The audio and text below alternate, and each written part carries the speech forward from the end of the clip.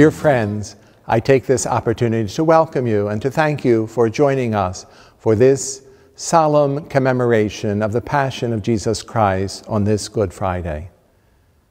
The Good Friday liturgy is a bit unique and it consists of three parts: the liturgy, the word, the veneration of the cross, and Holy Communion.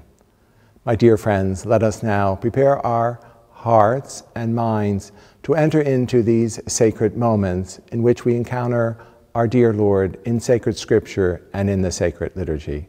Welcome. Good afternoon and welcome to St. John Vianney Church in Gladwin, Pennsylvania. It is good to be together as much as we are able to during this difficult time to celebrate God's love for us.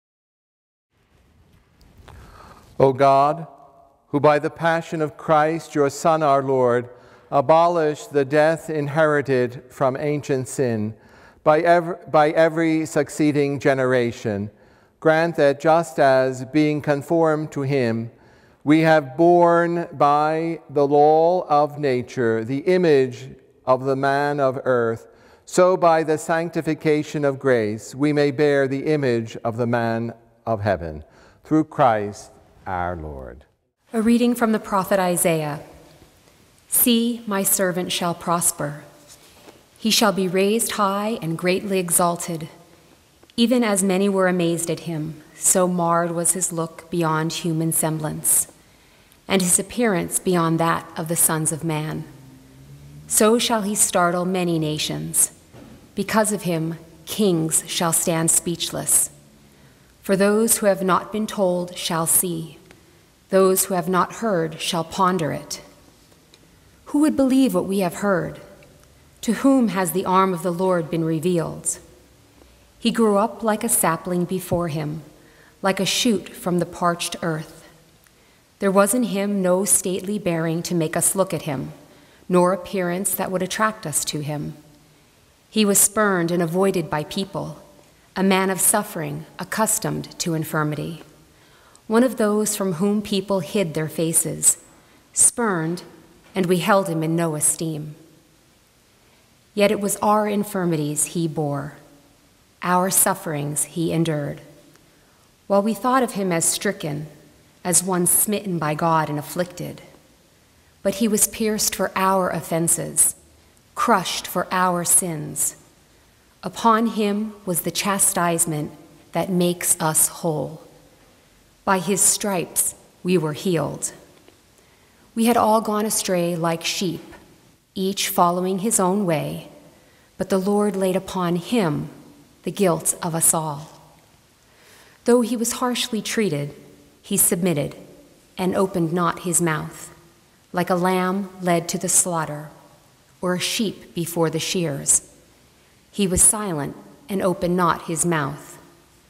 Oppressed and condemned, he was taken away, and who would have thought any more of his destiny? When he was cut off from the land of the living and smitten for the sins of his people, a grave was assigned to him among the wicked, and a burial place with evildoers. Though he had done no wrong, nor spoken any falsehood, but the Lord was pleased to crush him in infirmity. If he gives his life as an offering for sin, he shall see his descendants in a long life, and the will of the Lord shall be accomplished through him. Because of his affliction, he shall see the light in fullness of days. Through his suffering, my servant shall justify many, and their guilt he shall bear. Therefore, I will give him his portion among the great, and he shall divide the spoils with the mighty, because he surrendered himself to death and was counted among the wicked. And he shall take away the sins of many and win pardon for their offenses. The word of the Lord. Abba, Abba, I put my life in your hands. Abba, Abba, I put my life in your hands. In you, Lord, I take refuge. Let me never be put to shame. In your justice rescue me. In your hands I commend my spirit. Abba, Abba, I put my life in your hands. Abba, Abba, I put my life in your hands. For all my foes reproach me, all my friends are now put to flight. I am forgotten like the dead, like a dish that now is broken. Abba, Abba, I put my life in your hands. Abba, I put my life in your hands. I place my trust in you. In your hands is my destiny. Let your face shine upon your servant.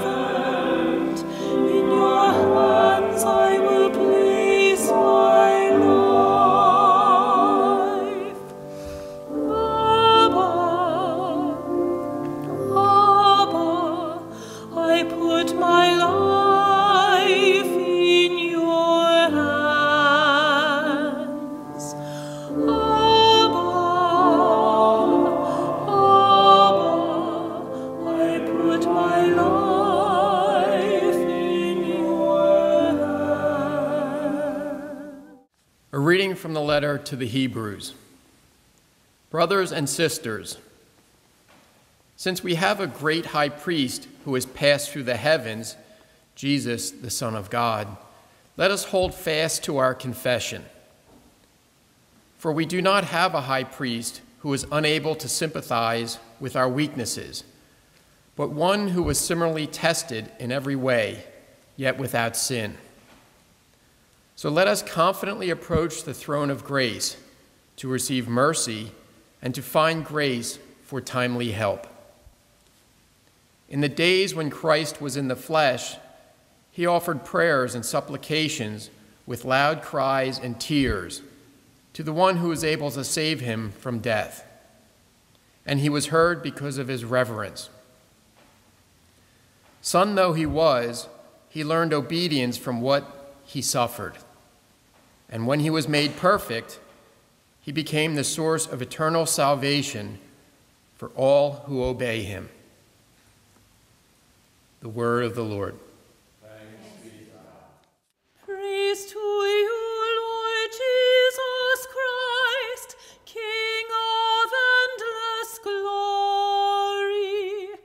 Praise to you, Lord Jesus Christ, King of endless glory. Christ became obedient to the point of death, even Because of this, God greatly exalted him, and bestowed on him a name which is above every name. Praise to you, Lord Jesus Christ, King of endless glory. Passion of our Lord Jesus Christ according to John. Jesus went out with the disciples across the Kidron Valley to where there was a garden, into which he and his disciples entered. Judas, his betrayer, also knew the place, because Jesus had often met there with his disciples. So Judas got a band of soldiers and guards from the chief priests and the Pharisees, and went there with lanterns, torches, and weapons. Jesus, knowing everything that was going to happen to him, went out and said to them, "Whom are you looking for?" They answered him, "Jesus the Nazarene." He said to them, "I am." Judas, his betrayer, was also with them. When he said to them, "I am," they turned away and fell to the ground. So he again asked them, "Whom are you looking for?" They said, "Jesus the Nazarene." Jesus answered, "I told you that I am. So if you are looking for me, let these men go." This was to fulfill what he had said, "I have not lost any of those who gave me." Then Simon Peter, who had a sword, drew it, struck the high priest's slave, and cut off his right ear. The slave's name was Malchus. Jesus said to Peter, "Put your sword into its scabbard. Shall I not drink the cup that my Father gave me?" So the band of soldiers, the tribune, and the Jewish guard seized Jesus, bound him, and brought him to Annas first. He was the father-in-law of Caiaphas, who was the high priest that year. It was Caiaphas who had counseled the Jews that it was better that one man should die rather than the people. Simon Peter and another disciple followed Jesus. Now the other disciple was known to the high priest, and he entered the courtyard of the high priest with Jesus. But Peter stood at the gate outside. So the other disciple, the acquaintance of the high priest, went out and spoke to the gatekeeper and brought Peter in. Then the maid who was the gatekeeper said to Peter, "You are not one of this man's disciples, are you?" He said, I am not. Now the slaves and the guards were standing around a charcoal fire that they had made, because it was cold, and were warming themselves. Peter was also standing there keeping warm. The high priest questioned Jesus about the disciples and about his doctrine. Jesus answered him, "I have spoken publicly to the world. I have always taught in a synagogue or in the temple area where all the Jews gather, and in secret I have said nothing. Why ask me? Ask those who heard me what I said to them. They know what I said." When he had said this, one of the temple guards standing there struck Jesus and said, Is this the way you answer the high priest? Jesus answered him, "If I have spoken wrongly, testify to the wrong. But if I have spoken rightly, why do you strike me?" Then Annas sent him bound to Caiaphas the high priest. Now Simon Peter was standing there keeping warm, and they said to him, "You are not one of his disciples, are you?" He denied it and said, I am not. One of the slaves of the high priest, a relative of the one whose ear Peter had cut off, said, "Didn't I see you in the garden with him?" Again Peter denied it, and immediately the cock crowed. Then they brought Jesus from Caiaphas to the praetorium. It was morning, and they themselves did not enter the praetorium, in order not to be defiled, so that they could eat the Passover. So Pilate came out to them and said, What charge do you bring against this man? They answered and said to him, If he were not a criminal, we would not have handed him over to you. At this, Pilate said to them, Take him yourselves and judge him according to your law. The Jews answered him, We do not have the right to execute anyone. in order that the word of Jesus might be fulfilled, that he said, indicating the kind of death he would die. So Pilate went back to the praetorium and summoned Jesus and said to him, Are you the king of the Jews? Jesus answered, Do you say this on your own, or have others told you about me? Pilate answered, I am not a Jew, am I? Your own nation and the chief priests handed you over to me. What have you done? Jesus answered, My kingdom does not belong to this world. If my kingdom did belong to this world, my attendants would be fighting to keep me from being handed over to the Jews. But as it is, my kingdom is not here. So Pilate said to him, Then you are a king? Jesus answered, You say, I am a king. For this I was born. For this I came into the world, to testify to the truth. Everyone who belongs to the truth listens to my voice. Pilate said to him. What is truth? When he had said this, he again went out to the Jews and said to them, I find no guilt in him, but you have a custom that I release one prisoner to you at Passover. Do you want me to release to you the king of the Jews? They cried out again. Not this one, but Barabbas. Now Barabbas was a revolutionary. Then Pilate took Jesus and had him scourged. And the soldiers wove a crown out of thorns and placed it on his head, and clothed him in a purple cloak. And they came to him and said, Hail, King of the Jews. And they struck him repeatedly. Once more, Pilate went out and said to them, Look, I am bringing him out to you, so that you may know that I find no guilt in him. So Jesus came out, wearing the crown of thorns and the purple cloak. And Pilate said to them, Behold, the man. When the chief priests and the guards saw him, they cried out. Crucify him, crucify him. Pilate said to them, Take him yourselves and crucify him. I find no guilt in him. The Jews answered, We have a law, and according to that law he ought to die, because he made himself the Son of God. Now when Pilate heard this statement, he became even more afraid and went back into the praetorium and said to Jesus, Where are you from? Jesus did not answer him. So Pilate said to him, Do you not speak to me? Do you not know that I have the power to release you and I have the power to crucify you? Jesus answered him, You would have no power over me if it had not been given to you from above. For this reason, the one who handed me over to you has the greater sin. Consequently, Pilate tried to release him, but the Jews cried out, If you release him, you are not a friend of Caesar. Everyone who makes himself a king opposes Caesar.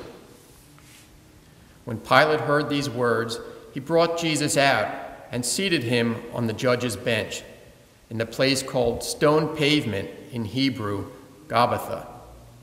It was preparation day for Passover, and it was about noon. And he said to the Jews, Behold, your king. They cried out. Take him away, crucify him. Pilate said to them, Shall I crucify your king? The chief priests answered, We have no king but Caesar. Then he handed him over to them to be crucified. So they took Jesus, and carrying the cross himself, he went out to what is called the place of the skull, in Hebrew, Golgotha. There they crucified him, and with him 2 others, one on either side, with Jesus in the middle.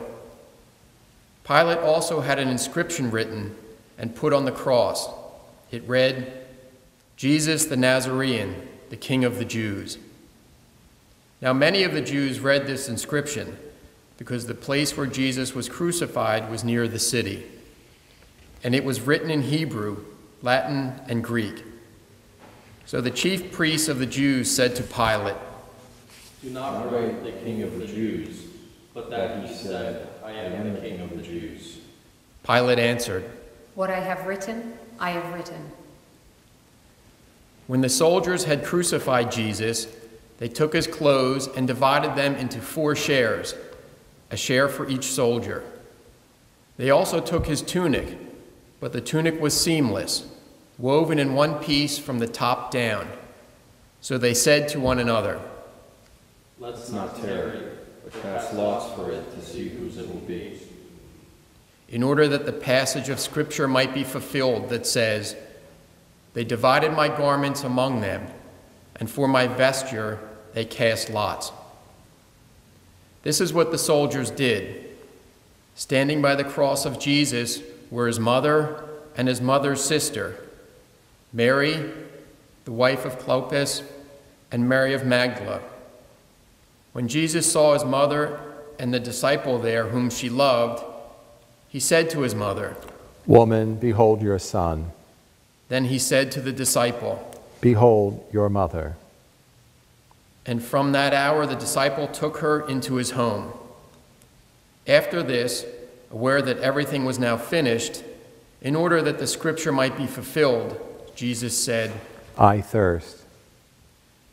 There was a vessel filled with common wine, so they put a sponge soaked in wine on a sprig of hyssop and put it up to his mouth. When Jesus had taken the wine, he said, "It is finished." and bowing his head, he handed over his spirit.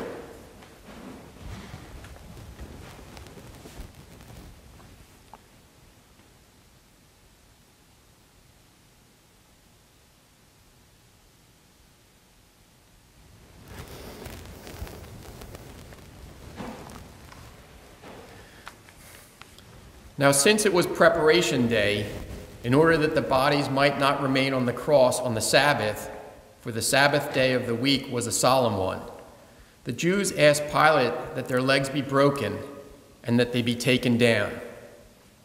So the soldiers came and broke the legs of the first and then of the other one who was crucified with Jesus. But when they came to Jesus and saw that he was already dead, they did not break his legs. But one soldier thrust his lance into his side, and immediately blood and water flowed out. An eyewitness has testified, and his testimony is true.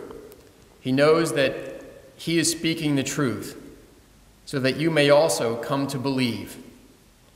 For this happened so that the Scripture passage might be fulfilled. Not a bone of it will be broken. And again, another passage says, "They will look upon him whom they have pierced."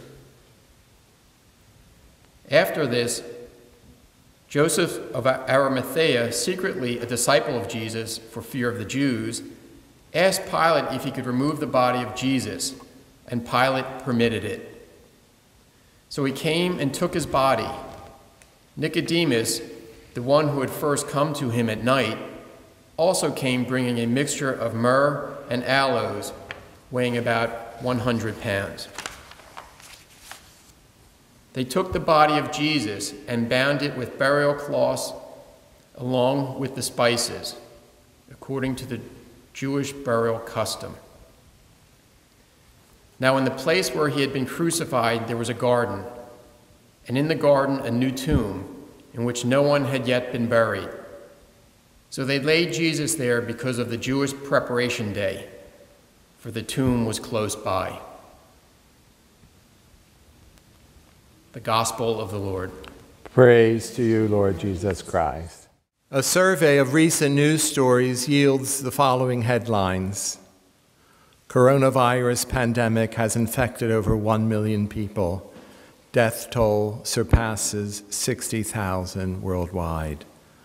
Over 24 people in Europe arrested in human trafficking.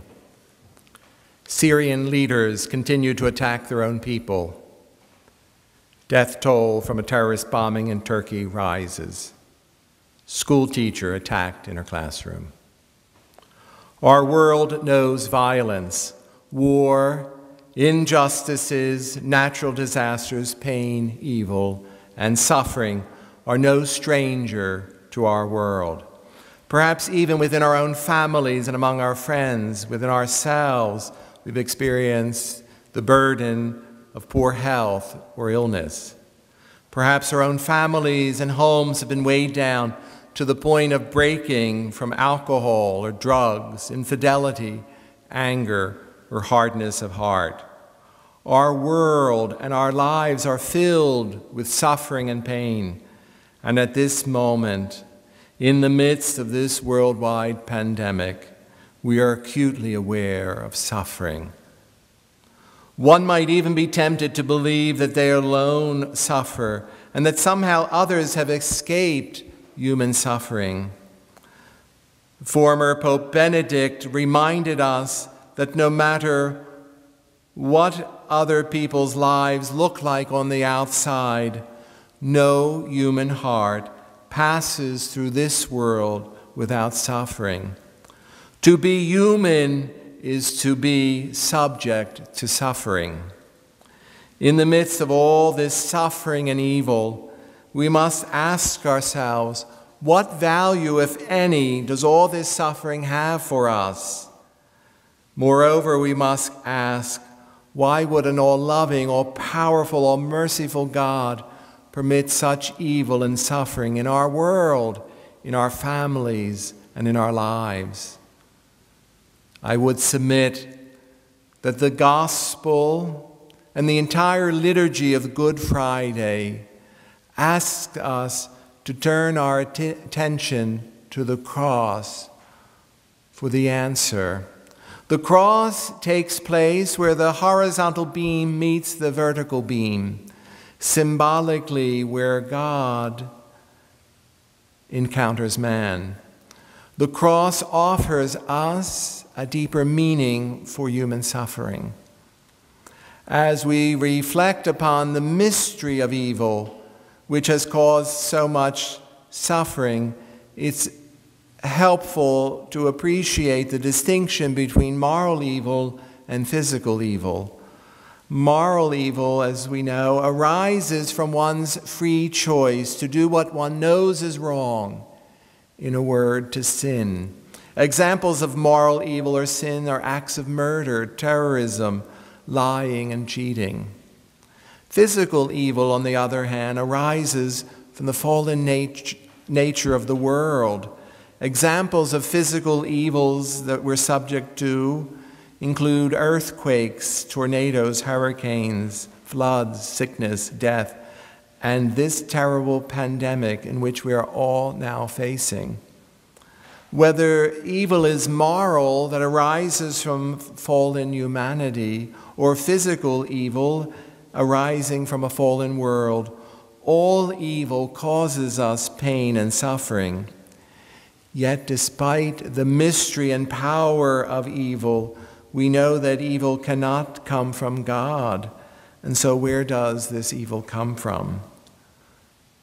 Our faith teaches us that Almighty God created the world freely out of love. And the Church likewise teaches that God has created humanity in an original state, entailing a fourfold harmony. Man was at peace with God, at peace with others, at peace with the world, and at peace within himself. This fourfold harmony. But this original harmony, called original justice and holiness, was lost by the misuse of the gift of man's freedom, the one necessary gift from God to humanity for us to love. Our first parents, knowingly and willingly disobeying God, brought evil to the world and thus ruptured this God-given goal of a fourfold harmony. Each subsequent act against God in history from generation to generation has expanded evil and its effects in our world. As a result of our fallen human nature and our fallen world, we feel the tension, the lack of harmony and peace in all four these foundational relationships with God, with others, with the world, and with ourselves. For example, we feel the tension, the disharmony within ourselves when we feel a desire to undertake, on one hand, our homework assignment, for example, or a house chore, but at the same time we have a competing desire maybe just to lay about or to play video games. Likewise, for example, we may have a desire to be kind and patient to our loved ones, especially as we're confined to the home, but we find ourselves being irritable and quarrelsome.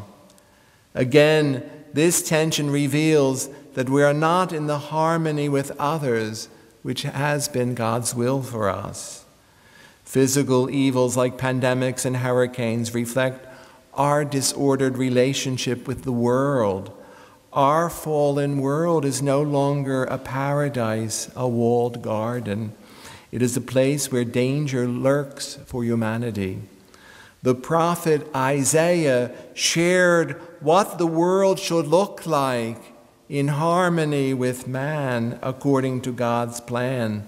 The wolf shall be a guest of the lamb. The leopard shall lie down with the young goat. The calf and the young lion shall browse together with a little child to guide them. And lastly, because of sin, we feel the distance and the silence of God. Our knowledge of Him has been dimmed, and our love for Him is tepid. Evil and sin has caused unhappiness, disharmony in our relationship with God, with others, with the world, within ourselves. But God is so good that He will not allow humanity to wallow forever in our fallen nature in this fallen world.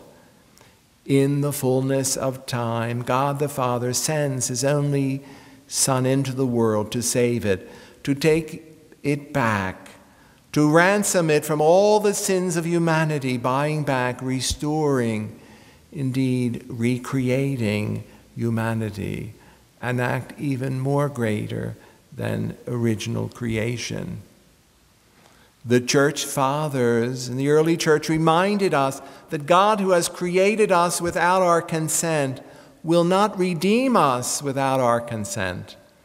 While creating us was a free gift of God to us without our cooperation, the Lord's gift of salvation to each one of us will entail our cooperation. And so the good thief, as he was hanging upon the cross to the right side of Jesus, cooperated and asked the Lord to save him, to give him a place in paradise, to bring about the fourfold harmony ordered by God. The grace of redemption won for all of us on the cross is now freely offered to all. All are invited to cooperate, to participate. Our good God is so good and so powerful that the only reason why He will permit any evil at any time, at any place, is because He promises to draw from it a greater good. Cardinal O'Connor, who was a Philadelphia priest who later became the Archbishop of New York, once said, "What is a tragedy is not that there is so much suffering in the world, but that there is so much wasted suffering." Suffering, then, for humankind, for us, has two effects. If we rail against it, suffering can make us hard and perhaps bitter. It can turn us in ourselves, making us feel sorry for ourselves. It can be completely wasted. But if we offer our sufferings in union with Jesus, in this co-redemptive action, suffering has a potential to transform us, to make us holy. Suffering can be an opportunity to learn, among many beautiful things, compassion. Suffering has the potential to break, to stretch our hearts in order to make them bigger, to love more deeply.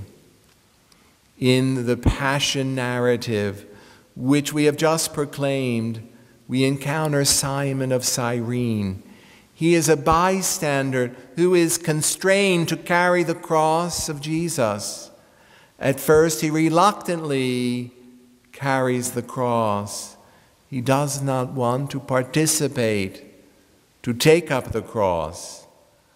But once he has picked up the cross, Simon is silently watching Jesus. Simon learns to walk slowly behind the suffering Christ, and he learns to cooperate with Christ for the salvation of the world. With each step, Simon learns patience, he learns strength, he learns sacrificial love. And while Simon carries the cross following Jesus, cooperating with Jesus, he is being changed, he is being transformed, he is being made holy.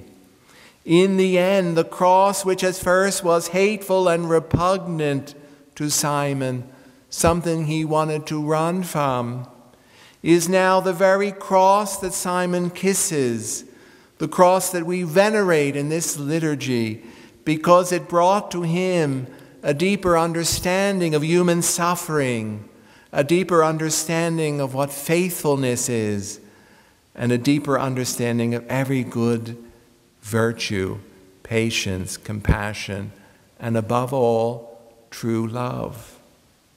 Because of the cross, Christians are not afraid of suffering. They understand that suffering is a means of redemptive cooperation, a means of transformation, the path to holiness. The cross is our invitation from God. The cross is our opportunity to grow in sacrificial love. On this Good Friday, like Simon of Cyrene, we take up the cross and all of our challenges, and we walk closely following Jesus, because under the cross of suffering, we will learn all that we need to know to be holy, to be saved. We will learn compassion. We will learn true sacrificial love. In this way, we learn to kiss the cross, which is the way to our redemption, our share in Christ's redemption. Suffering is the intersection of the cross, where we cross from death to sin and evil, passing on to life eternal. This day we call good, because from the greatest evil in history, the death of innocent Jesus, our Lord, comes the greatest good in human history, the salvation of humanity. Amen. Let us pray, dearly beloved, for the Holy Church of God, that our God and Lord be pleased to give her peace, to guard her and unite her throughout the whole world, and grant that, leading our life in tranquility and quiet, we may glorify God the Father Almighty. Let us kneel.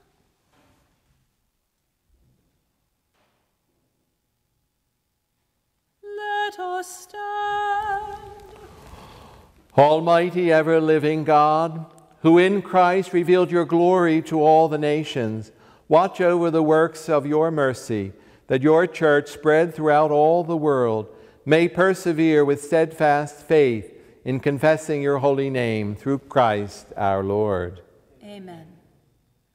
Let us pray also for our most holy Father, Pope Francis, that our God and Lord, who chose him for the order of bishops, may keep him safe and unharmed for the Lord's holy church, to govern the holy people of God.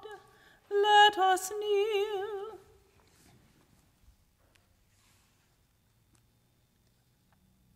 Let us stand.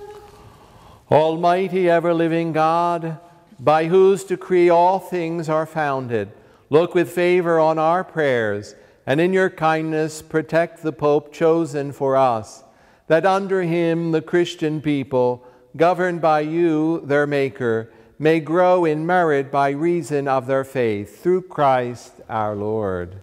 Amen. Let us pray also for our Bishop Nelson, for all bishops, priests, and deacons of the Church, and for the whole of the faithful people. Let us kneel. Let us stand. Almighty and ever-living God, by whose Spirit the whole body of the Church is sanctified and governed, hear our humble prayer for your ministers, that by the gift of your grace all may serve you faithfully through Christ our Lord. Amen. Let us pray also for our catechumens, that our God and Lord may open wide the ears of their inmost hearts, and unlock the gates of his mercy, that having received forgiveness for all of their sins through the waters of rebirth, they too may be one with Christ Jesus our Lord. Let us kneel. Let us stand. Almighty ever-living God, you make your Church ever fruitful with new offspring. Increase the faith and understanding of our catechumens, that, reborn in the font of baptism, they may be added to the number of your adopted children through Christ our Lord. Amen. Let us pray also for our brothers and sisters in Christ, that our God and Lord may be pleased, as they live the truth, to gather them together and keep them in his one church. Let us kneel. Let us stand. Almighty ever-living God, who gather what is scattered and keep together what you have gathered, look kindly on the flock of your Son, that those whom one baptism has consecrated may be joined together by integrity of faith and united in the bond of charity through Christ our Lord. Amen. Let us pray also for the Jewish people, to whom the Lord our God spoke first, that he may grant them to advance in love of his name and in faithfulness to his covenant. Let us kneel.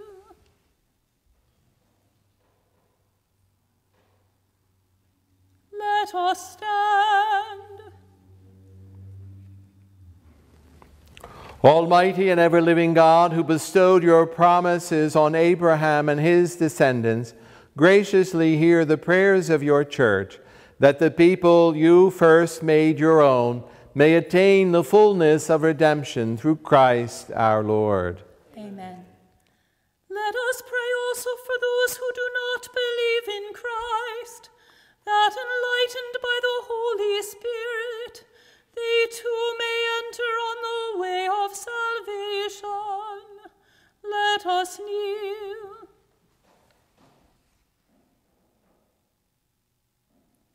Let us stand. Almighty ever-living God, grant to those who do not confess Christ, that by walking before you with a sincere heart, they may find the truth, and that we ourselves, being constant in mutual love and striving to understand more fully the mystery of your life, may be made more perfect witnesses to your love in the world, through Christ our Lord. Amen. Let us pray also for those who do not acknowledge God, that following what is right with sincerity of heart, they may find the way to God himself. Let us kneel.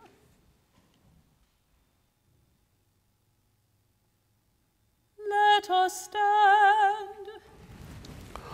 Almighty ever-living God, who created all people to seek you always by desiring you, and by finding you come to rest, grant, we pray, that despite every harmful obstacle, all may recognize the signs of your fatherly love and the witness of the good works done by those who believe in you, and so in gladness confess you, the one true God and Father of our human race, through Christ our Lord. Amen. Let us pray also for those in public office, that our God and Lord may direct their minds and hearts according to his will, for the true peace and freedom of all. Let us kneel.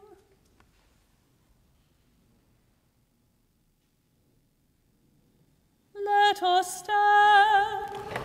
Almighty ever-living God, in whose hand lies every human heart and the rights of people, look with favor, we pray, on those who govern with authority over us, that throughout the whole world the prosperity of peoples, the assurance of peace, and the freedom of religion may through your gift be made secure through Christ our Lord.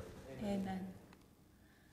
Let us pray, dearly beloved, to God the Father Almighty, that he may cleanse the world of all errors, banish disease, drive out hunger, unlock prisons, loosen fetters, granting to travelers safety, to pilgrims return, health to the sick, and salvation to the dying.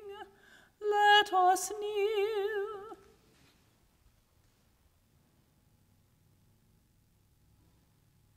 Let us stand. Almighty and ever-living God, comfort of mourners, strength of all who toil, may the prayers of those who cry out in any tribulation come before you, that all may rejoice, because in their hour of need your mercy was at hand, through Christ our Lord. Amen.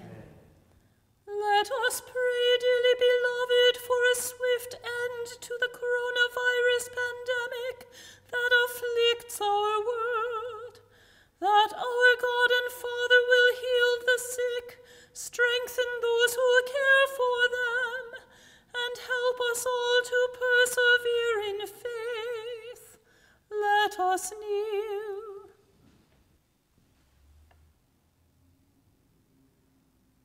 Let us stand. Almighty and merciful God, source of all life, health, and healing, look with compassion on your world. Brought low by disease, protect us in the midst of the grave challenges that assail us, and in your fatherly providence grant recovery to the stricken, strength to those who care for them, and success to those working to eradicate this scourge, through Christ our Lord. Amen.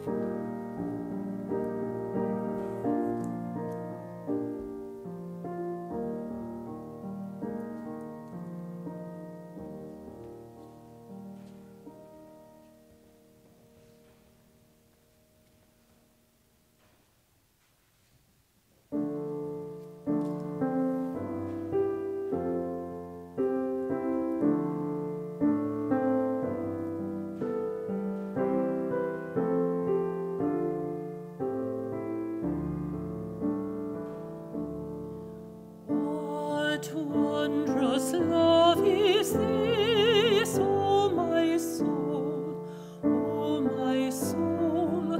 What wondrous love is this, O my soul?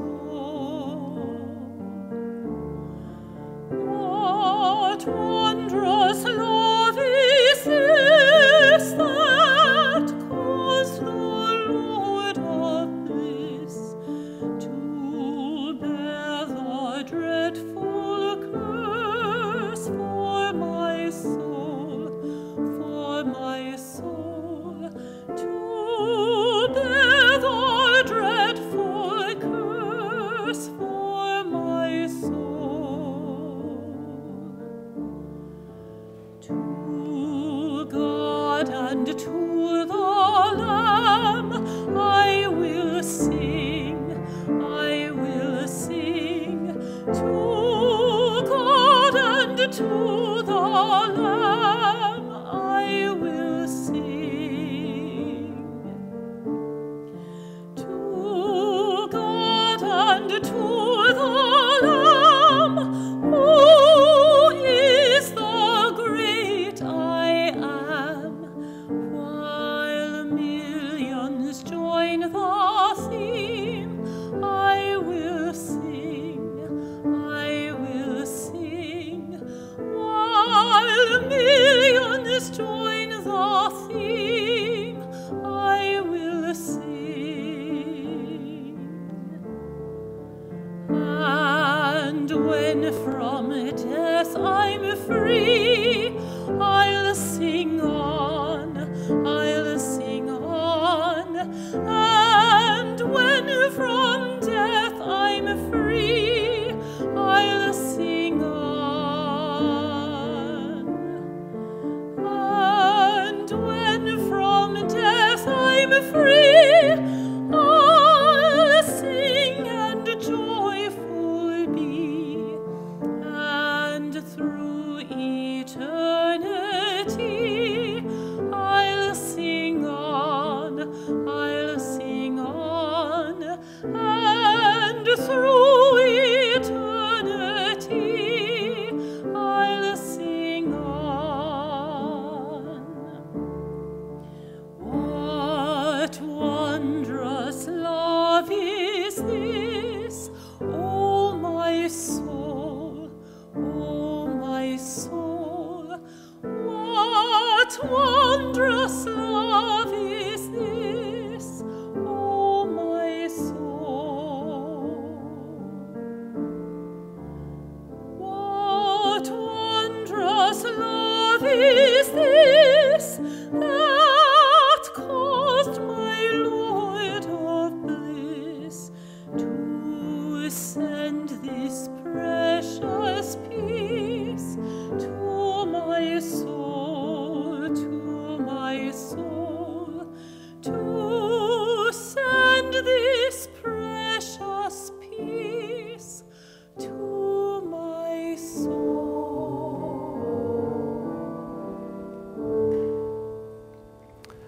At the Savior's command, informed by divine teaching, we dare to say, Our Father, who art in heaven, hallowed be thy name.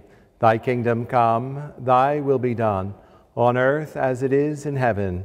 Give us this day our daily bread, and forgive us our trespasses, as we forgive those who trespass against us. And lead us not into temptation, but deliver us from evil. Deliver us, Lord, we pray, from every evil.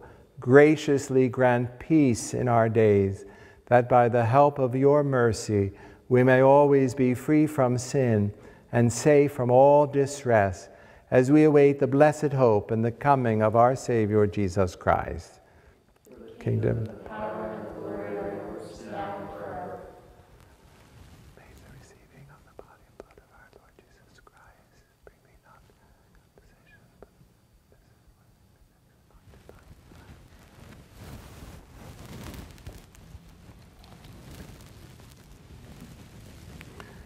Behold the Lamb of God, behold him who takes away the sins of the world. Blessed are those called to the supper of the Lamb. Lord, I am not worthy that you should enter under my roof, but only say the word and my soul shall be healed.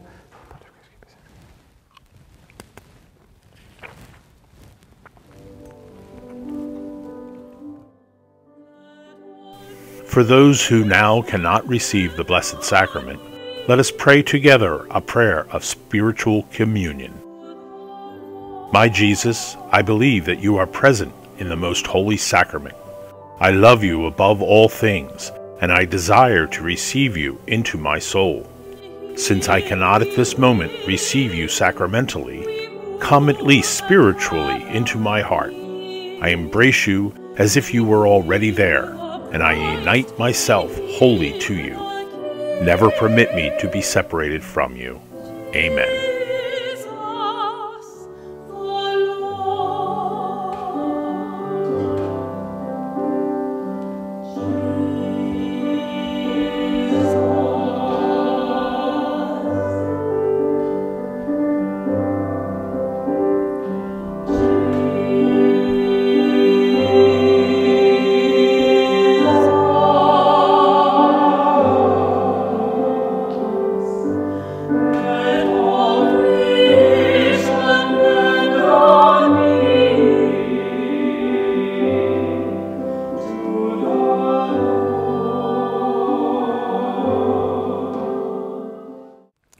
Let us pray.